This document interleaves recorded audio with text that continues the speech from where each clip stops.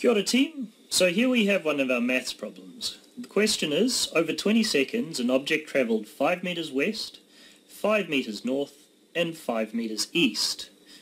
What was the average speed? So what are we going to do first? Well, we're going to identify what's important.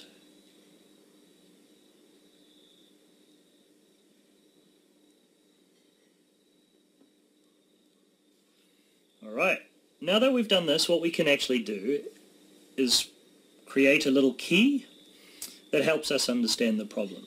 So, the object travelled 5 metres west, 5 metres north, 5 metres east.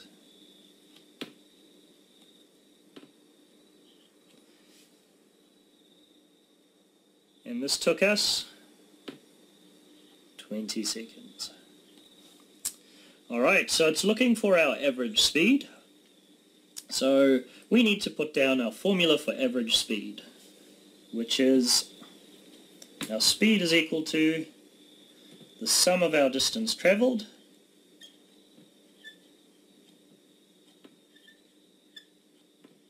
where di is our initial distance, df is our final distance, divided by the change in time. Now remember, when we see change in, we think our final minus our initial. So our final value minus our initial value.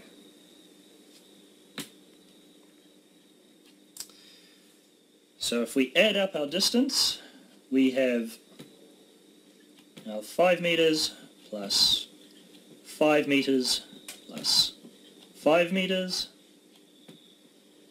divided by our change in time, so our final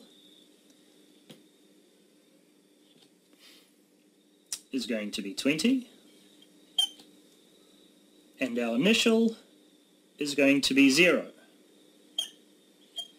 So our 20 seconds, and because we started at 0 seconds, our initial is 0. We can then work this out.